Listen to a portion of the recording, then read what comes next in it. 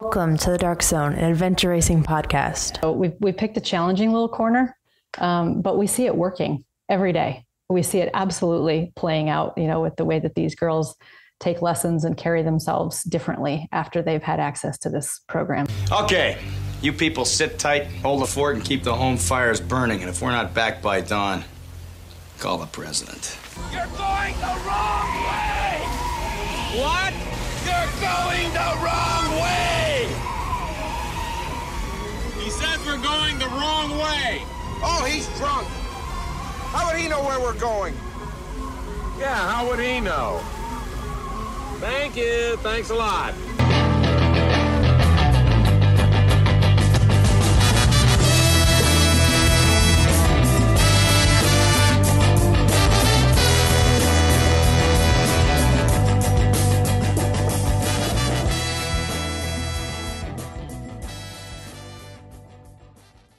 Welcome to the Dark Zone, an adventure racing podcast. This is your host, Brian Gatens. The Dark Zone usually focuses on adventure racing topics and brings racers and race directors and fans on to talk about their work. From time to time, we like to push outside our comfort zone and invite people who live their lives in the spirit of adventure racing and who do things that are challenging and that are important. Our sport is just a sport, right? We chase flags in the woods and there's maps and there's compasses, and that's great. And then there are people who do much more important things than us. And on that spirit, we've invited Marina LeGree of Ascend Leadership Through Athletics onto the show today. Ascend, or Ascend Athletics, works primarily out of Afghanistan and is a leadership development organization for young women. Marina, to start the conversation, once again, thanks for being here.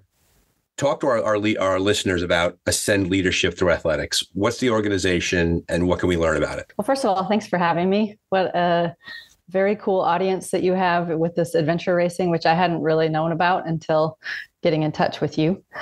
So thanks for the opportunity to talk to some people who also treasure adventure. Ascend is definitely an adventure.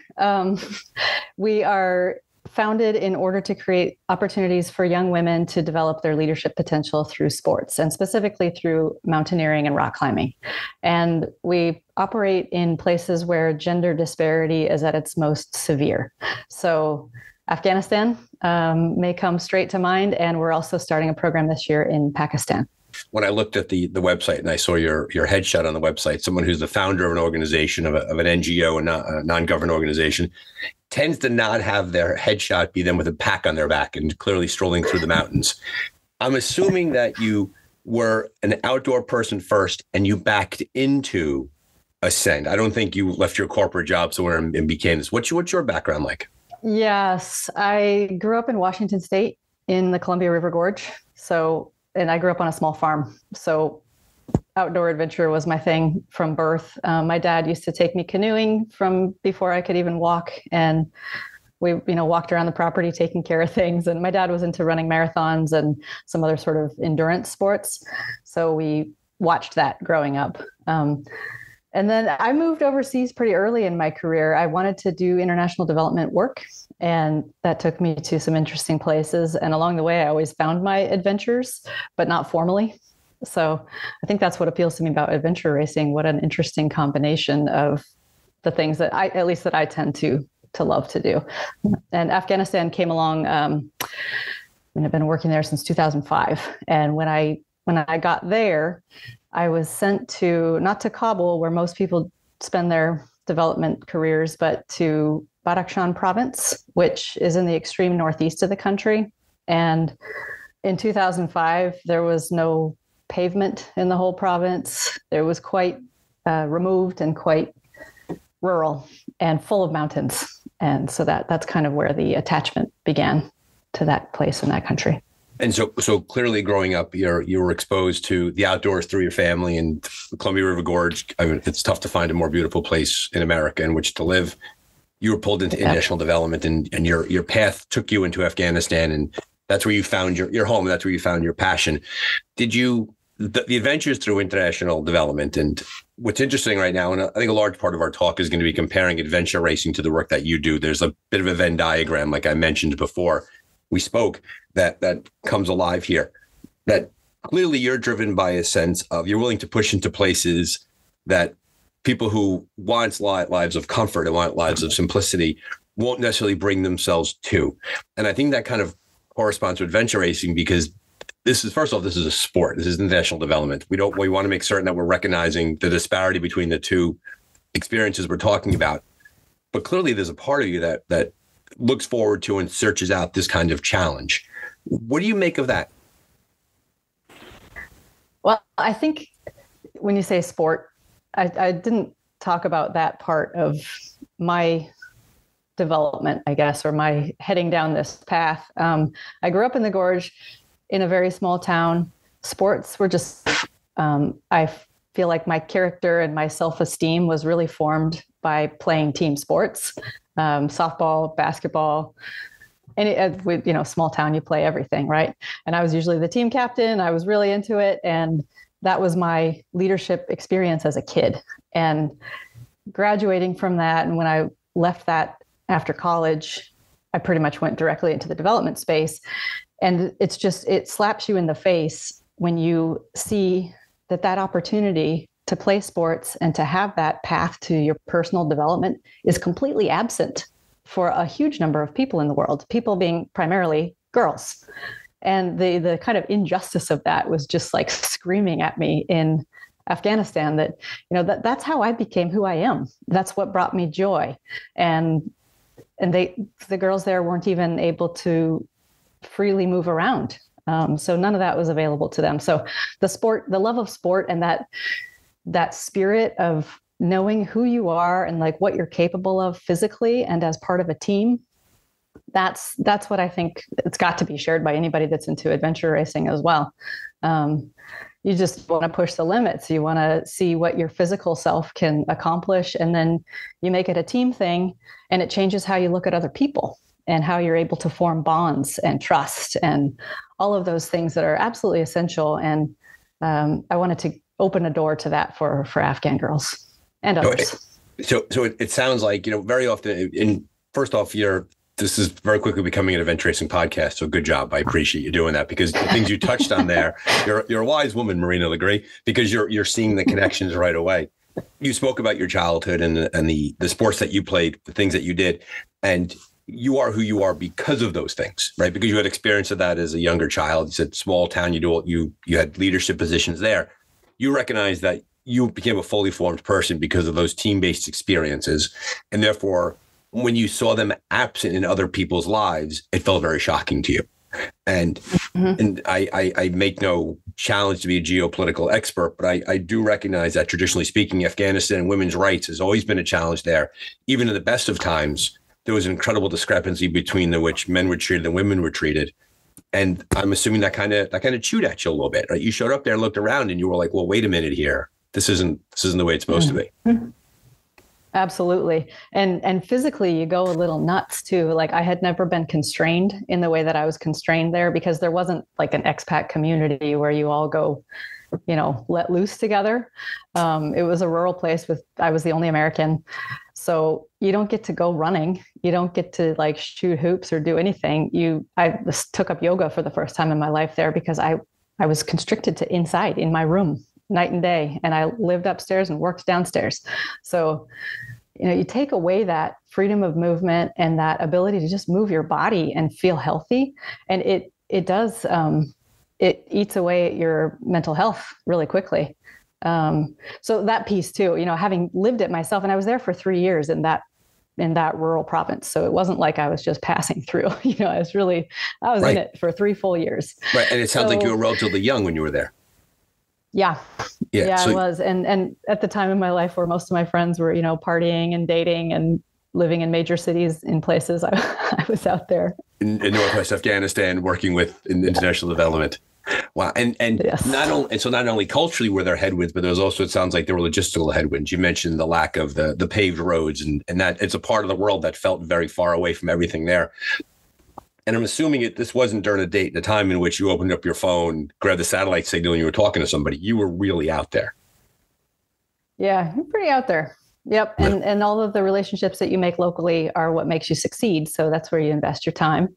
And I really had a unique and really special opportunity, especially in hindsight, to bond with the communities that we worked with. There wasn't a military element at that time, and it wasn't like Taliban versus foreigners. It was just more of a rural situation. There was a lot of lawlessness and poverty. So obviously, when you're bringing development dollars, people appreciate that and they welcome you with open arms. That's mostly what happened.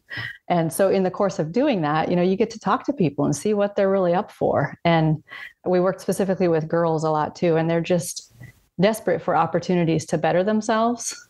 And so that was, again, there's a lot of very valid ways to better yourself. And in a country where literacy is so low, maybe you should start with that. And education obviously is the key to the future. But my particular brand of what I felt that I could bring was sports. So that's what I went with. We did a couple things that shocked certain people.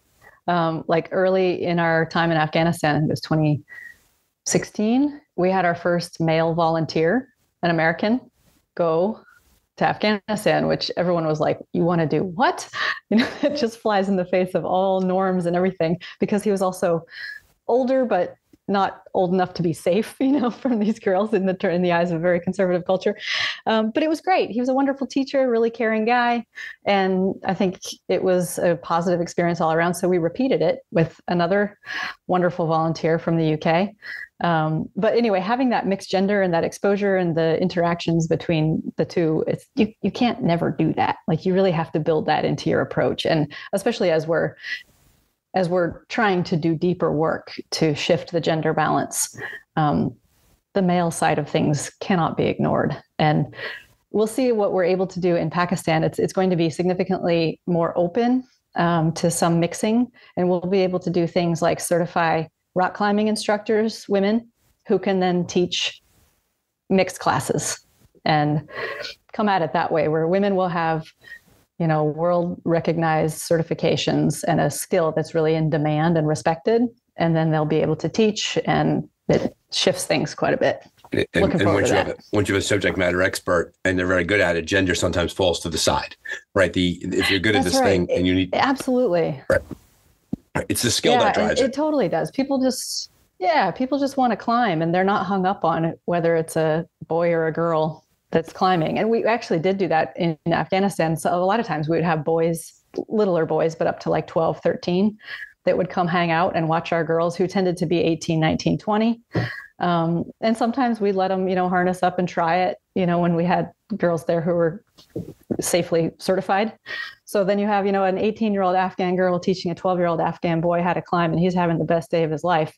And that makes an impression in his mind that we hope is lasting, that this girl had this cool skill that she taught him. And it's a power shift in how he's probably normally viewing girls. And there's more of that.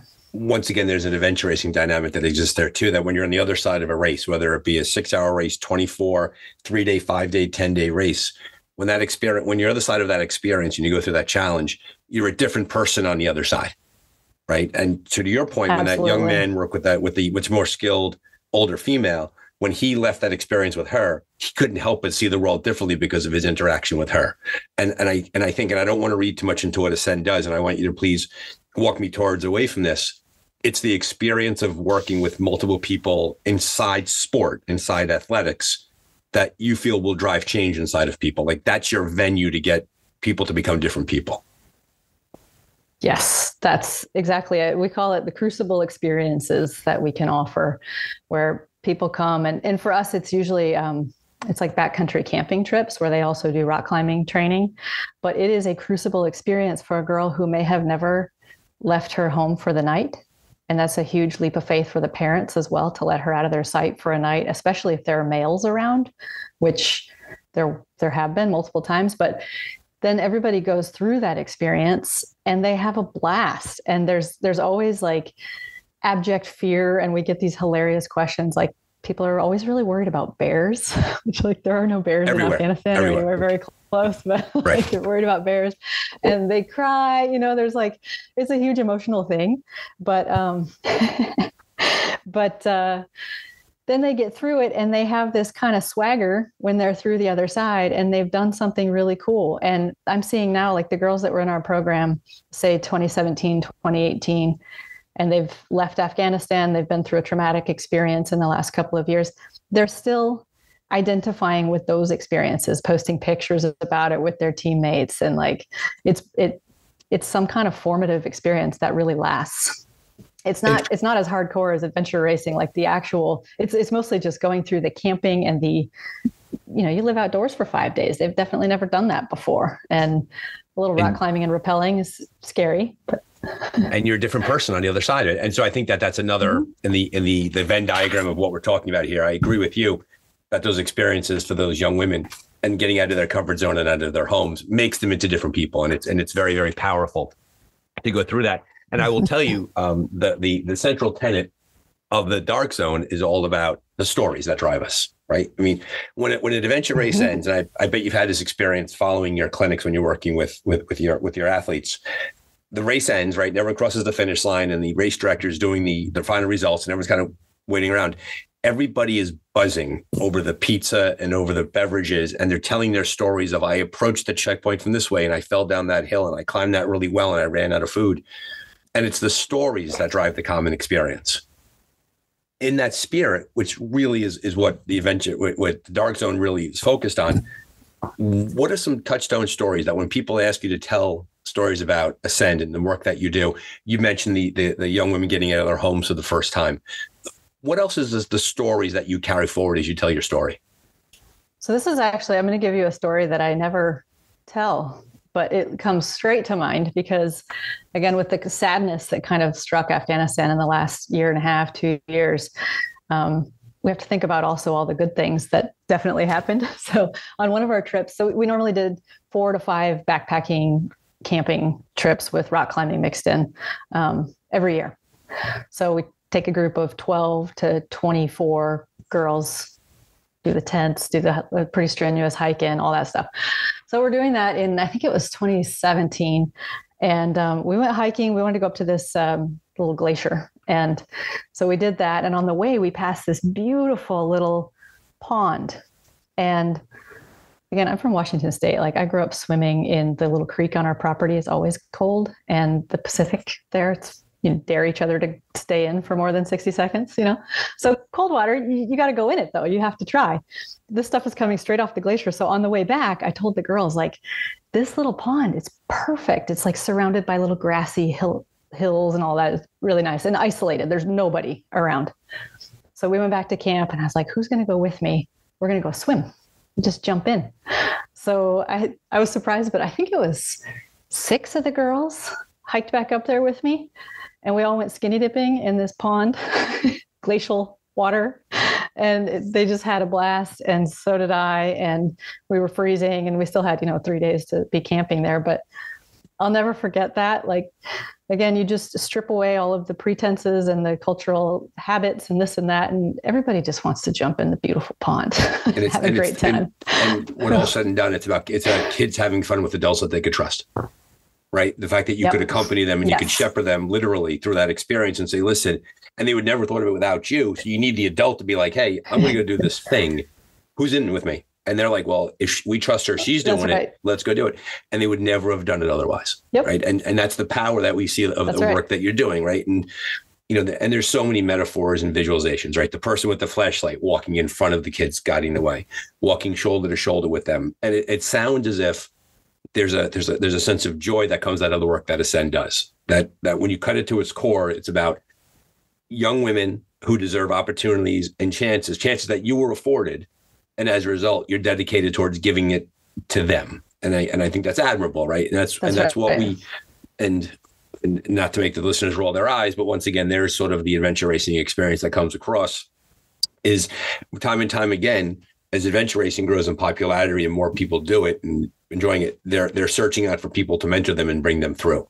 And on the Facebook discussion groups and in the message boards, people are always like, I am new to adventure racing. Can I race this? Who could race with me? There's an adventure race teammate finder page. So you're modeling a lot of those human experiences that we see ourselves in our sport. Just people with more experience bringing other people along. Absolutely. If you have just somebody to follow, most people have no trouble giving it a go. You just need somebody to do it. Yeah, exactly. Yep. Just get out there and go do it. That's our value added, I think. Yeah, we go with confidence. We push aside the fears and the barriers to it, and we just go. And thankfully, we were able to go safely every time. We never had problems. And once again, too, the most important thing that you do in your work is that you just got started. Like you didn't, the path wasn't clear. There was no set plan. There wasn't a 10-point plan. It was like, listen, we have capital and we have smarts, resources, we have visas, we have paperwork, and we're just going to go do this job. And we're figured out along the way. And it sounds like that really was a lot of what you did when you were there. Yeah, actually the first goal, it was a very basic goal, and there wasn't a detailed plan to achieve it, but I wanted to train and support the first Afghan woman who would climb the highest mountain in the country, which is a really high one, by the way. It's 24,580 feet. So the thing is really big. Right. And it had been climbed in 2009. A couple of Afghan men climbed it with some very strong support from some French mountaineers. So that just got me thinking, it's doable. These guys were not technical climbers at all. But with the right support, they did it. And it was a huge, moment of pride for a country that really needed some sort of joy and pride. So, but I also just thought, okay, if a man can do it, so can a woman. Who is she? Where is she? Let's go get her. Exactly. And how did that work out? How did that play out for you? Well, so that was 2009. I didn't even send until 2014 because, in the interim, I did a lot of research about similar attempts and women climbers around the world. And there's a lot of tokenism that put me off. I didn't want to just, you don't just put a woman on a mountain and crow about it. And then what? What's the point? Right. And what is she doing to share that victory with others? So I didn't want to just have it be about one person. It needed to be, I'm trained in international development. So you need to think about the larger group and the larger trends behind it. So then it became starting a nonprofit, which is a much more daunting thing, and making it last, and also making sure that, there would be one that would summit this mountain, but then there would be every year others following behind. Gotcha. So you didn't want to just have one person short rope to the top and say, oh, look, we climbed, rah, rah, rah, take your photo, move on. You wanted to create a situation which it was done repeatedly. Exactly. Okay. And where anybody that sees what she did sees that she's attached to something meaningful, and that she's, reaching out a hand to help the next women come after her, not selfishly, promoting herself, which sometimes does happen. Yeah. You see that in every single sport activity. There's always going to be people who they want to use a certain activity to promote themselves. And adventure racing is not free from that, right? Adventure racing is a human activity, and there will always be bad actors, people who come at it the wrong way and try to take what they can out of it and leave nothing behind. So you're spot on there. Before we started recording, I indicated to you that I didn't want to spend all of our time talking about the last several years in Afghanistan and what life was like for Ascend and life was like for the young women who access your program. And I wanted to focus on use the word joy before, right? A lot of good things happened, and it was in many ways it was wonderful. And it's been very challenging, right? And that's just sort of the lesson of life, right? It's going to be ups and downs. There'll be waves. With the fall of Afghanistan and the rise of the Taliban and the work that you did, there's definitely a story to be told there about how hard Ascend worked to take care of the young women who were under their care. Can you tell us a bit about that? Yeah, that was a project we didn't want to take on. We never wanted it to happen. But yes, when the Taliban came, our staff, our instructors, our participants, our alumni, they all reached out for help. And we had a short debate at Ascend about what to do, whether to be involved at all in these evacuation efforts, because we're not sponsored by any government. I happen to be American and we're registered in the US, but we don't have any ties to the US government. We're not funded by any government. So nobody owes us visas, and you can't evacuate people without putting them somewhere. So, and all of those people that you saw on the news getting on the planes had some claim to a visa. Mostly they were former military interpreters or employees of the US government in some way, and they're very large families in most cases. So yeah, but we couldn't ignore the reality. Like, it seemed pretty clear that whatever happened with the Taliban, it was going to be a massive upset in daily life and educational opportunities and progression for our girls who are at such a critical stage of their life development. We take girls between the ages of 15 and 22. And in hindsight, again, it's been a year and a half, nothing's moved. Like, it's only gotten worse. So any girl that's living there, her education has been interrupted. She doesn't know if she's ever going to be educated again. She can't move around freely. So those are massive losses. And also people just lose hope. So we didn't want that to happen to our girls, who we had encouraged down this path of aiming high, be different, claim your space, be you. And they would just be crushed. And even if there was a lot of talk at first about Taliban hunting down and killing people that were doing things like Ascend, and not a lot of that really came to fruition. But what is absolutely true is it kills their spirit. It absolutely crushes their soul.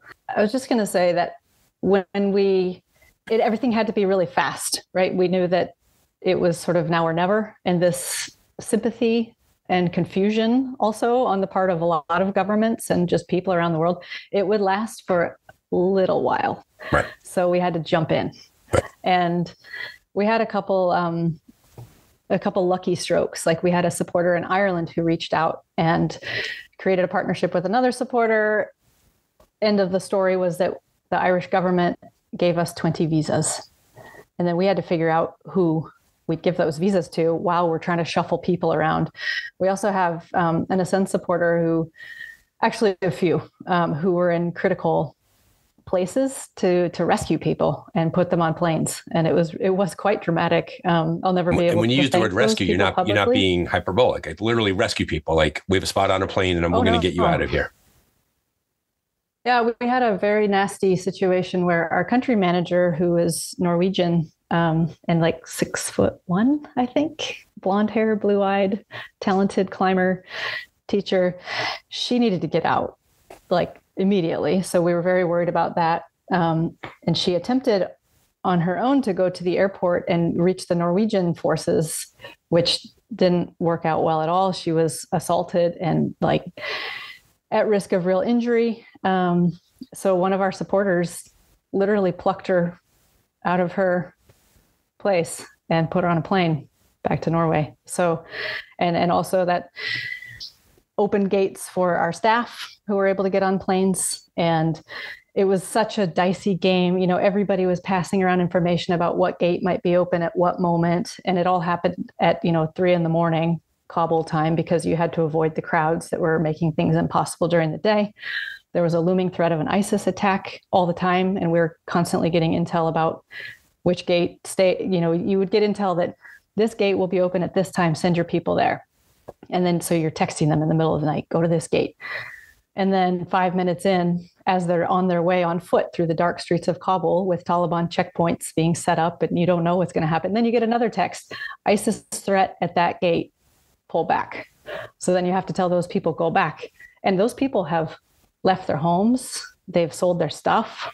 There is no going back, so it was a very dramatic decision point for anybody that asked us for help, and for us to jump into that fray and to try to really shift the course of people's lives in that way. And in the end, looking back now, I have no regrets. I would do it all over again, because again, it's just like the death of opportunity to live freely for those girls. So, and most of them they're living in 8 different countries around the world. There's 134 people that we were able to get out. And they're studying, they're working, they've learned languages, they're making their new lives. And actually just today, I talked to the owner of a climbing gym in British Columbia, who's giving us a nice big discount for a couple of the girls that are resettled there so they can go climb. So moving on, up the hierarchy of needs a bit. It sounds like the Ascend family was dispersed from Afghanistan and landed at 134 different experiences, and people landed in all these different countries. And what you brought to them through your philosophy, through Ascend's philosophy, is radiating now in these communities, right? If you think about it, the 134 people that you talked about, 134 different stories that they're telling at 134 different tables, just like this. And as a result, it's spreading further and wider through that experience. Your tale there reminded me of an excellent book, and I think there's a parallel here. Rebecca Solnit is a wonderful writer, and she wrote a book called A Paradise Built in Hell, The Extraordinary Communities That Arise in Disaster. And the viewers can see, but you nodded your head when I mentioned that. Have you heard of her book before? Not that one, but I've read some of her other work. Love her. Yeah, the core premise of her book, and I'll link to it in the show notes, and people should read it, is that she talks about how there's this interesting human condition that when things happen, when things are at their worst, and she mentions Katrina, she mentions September 11th in New York City, and I think if she wrote more in that book, she might talk about Kabul during this time, that how when things are at their worst, people are at their best, and everything kind of falls away. Yeah. Like nothing else really matters. It's about the person in front of you and taking care of them. Absolutely. And it was amazing to see how some of our people performed under that kind of stress. Like my admin finance officer, who was not one of the, athletic instructors, but she was just a total boss. Like she was so calm. And she was one of the first people who was like, she was sitting on a bus that was searched by Taliban fighters. She surreptitiously took photos of it and sent them to me. And like my heart stopped, because it's just like it looks like the boogeyman. They're just like the caricature of the bad Talib searching the bus. And no problem. She just keeps her cool. And she's helping me organize, buying plane tickets when they became available there's a Pakistani airline that let us, buy tickets and just put people on in a civilized manner as well. Anyway, she handled all that from her phone as she's dealing with, leaving most of her family behind, potentially forever. Just handled the business. And people shine sometimes when amazing, right? Impressed. People, they simply rise to the occasion. And in the context of your conversation, adventure racing means nothing. It means nothing. It's a sport in which people run around in the woods and they find checkpoints. And so to make even a comparison is absurd. But to your point, the idea that like when things are tough and things are hard, people find out who they truly are, and they do it through example and they do it through philosophy. Like those people rose to the level of what Ascend set for them. Like there was a philosophy that predated what happened with the Taliban in Kabul. And when the time came, they activated all that philosophy and they brought it to life, and they took care of those 134 people that you talked about. And I will say for the listeners out there, this is how I came across your work. We followed very closely in my home. I'm blessed with a wife that is very focused on women's rights issues and pays attention to that. And we came across Ascend with all the news there. And she was so impressed by the work that you're doing that day, that our family was able to help you in some manner during that time. And we were fortunate and blessed to be able to do that. I want to talk about this now a bit, because I want to shift to what you're doing now, but I also want to bring into the conversation that if people are listening to this and if they want to help us and they want to do their work, and I'll say this for you in some way, capital, resources, donations, I would assume are the biggest fuel that you have right now. But alongside that, there's other things to do. How can people reach out to your organization? What are the avenues that you have, whether through social media or your website or things like that? Please tell our audience about that. Sure. Oh, you're just giving me a wonderful chance to plug our first US-based athletic fundraiser, which it'll be April 29th it's about an hour west of Washington, D.C. and near Paris, Virginia. It's on our website, ascendathletics.org. And then on the Get Involved tab, there's like events. So all the details are there. We use Race Roster so people can easily sign up for that. You can sign up as a team or as an individual. Anyway, it's a hike along the Appalachian Trail. So we're hoping that will become an annual thing and hopefully gather a mix of people who will be, amazingly athletic and do it in record time, and also lots of mere mortals who just want to raise a little money. So we'll have different lengths and challenges for it. But yeah, please come to that. And I would just say too, we're tiny. Like Ascend is still very small. And tell your friends, follow us on social media. See, we do a pretty good job keeping content coming through so you can see what we're up to, and share it, talk about it. Like getting some name recognition and some awareness has been a huge help. And actually the silver lining of the crisis in Afghanistan is that more people did notice who we were. And that can eventually open doors to foundations that might support us and things like that, that are essential to the long-term, health and sustainability of the organization. So super helpful. We do monthly donations are a big thing for us. if you believe in what we're doing, set up a recurring donation, starts at $10 a month. Those things really matter because they also, so I'm the executive director. I see those figures every day, and it's a signal to me that people believe in us, and I can plan, I can make decisions confidently that we've got the resources. So all that stuff is a huge help. The situation leaving Kabul and getting those 134 people out was the big bright light of the work that you did, right? And then to your point, you said earlier, attention kind of goes someplace else, right? Human nature takes off. What is the current state of your programs? What countries are you working in? What programs are you offering? Tell us a bit, like at this moment today, what does Ascend up to? Sure. So today, thankfully, we're looking forward a lot.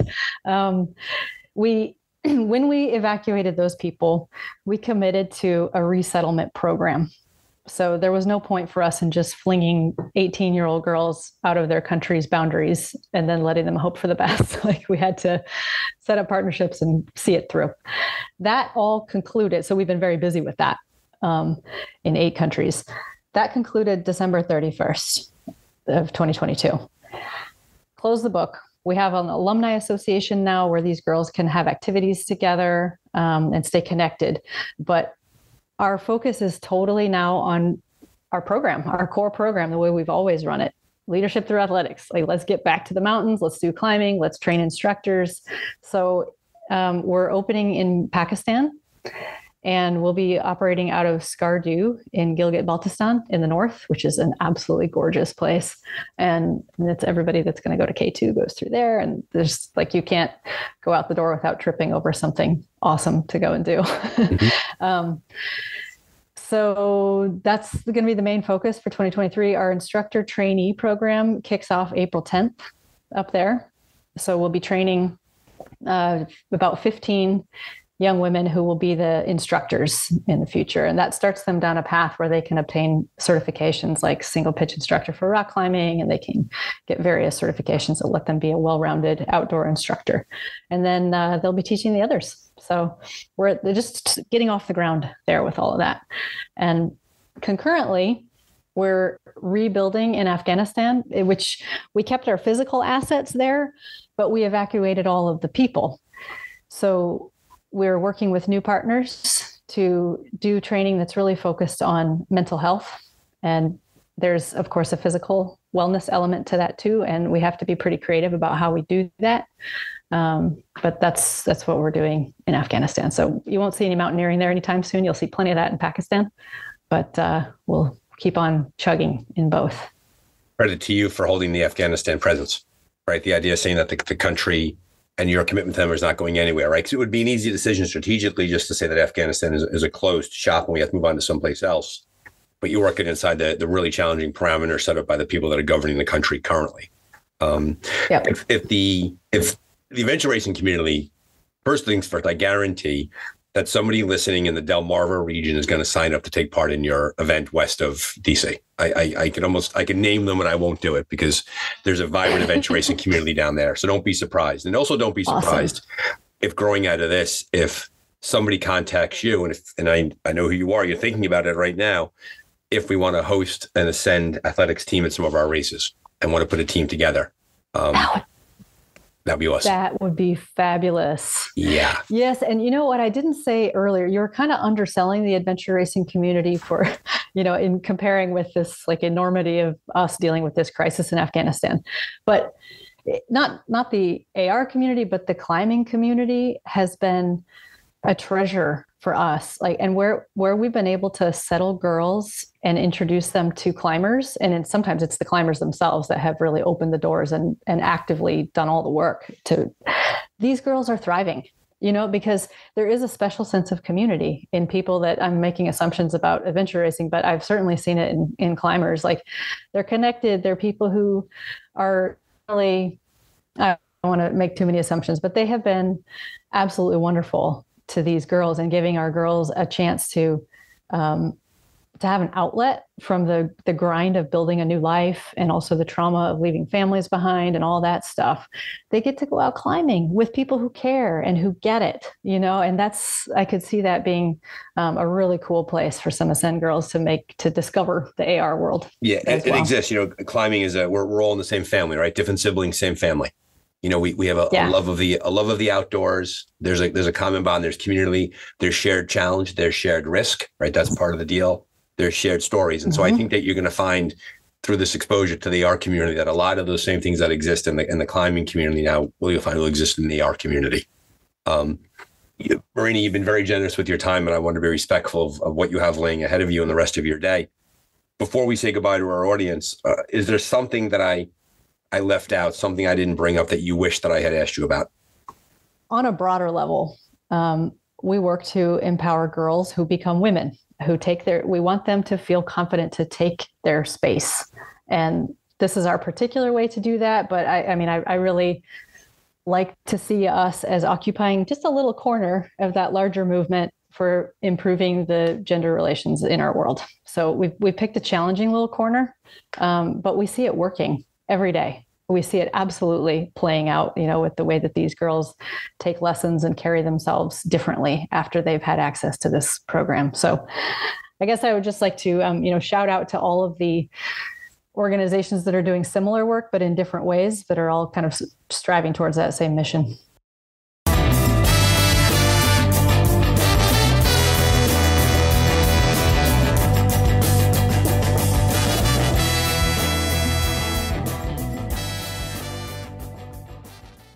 Thank you, Marina, for being on the Dark Zone. We appreciate your time. Thank you for sharing Ascent's story with us. Listeners, be sure to check out the show notes for all the relevant links. We know you have a lot of choice out there in today's podcasting world, and we appreciate you spending time with us. Feel free to send a message to me, brian@ardarkzone.com. And if you like what you hear, please leave a review or a rating or anything on your streaming platform of choice. Thanks, and be safe out there.